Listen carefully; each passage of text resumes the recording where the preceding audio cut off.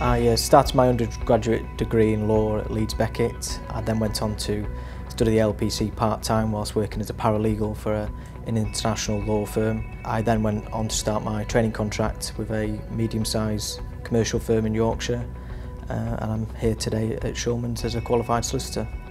The highlights for studying the course at university was being involved in the Student Law Society and taking part and representing the university at national competitions, including the negotiation, mediation and mooting competitions.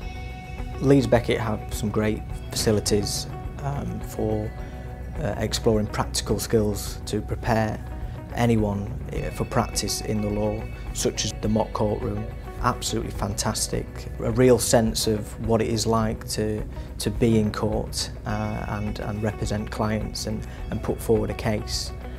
For me, having those experiences early on in your academic stage of your career only propels you forward for when it comes to actual practice as working as a solicitor.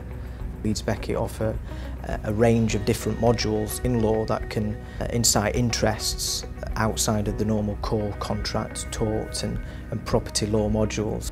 Having the firm academic grounding of what the law is, how to find out and identify the solutions to legal problems is one thing that Leeds Beckett prepared me for.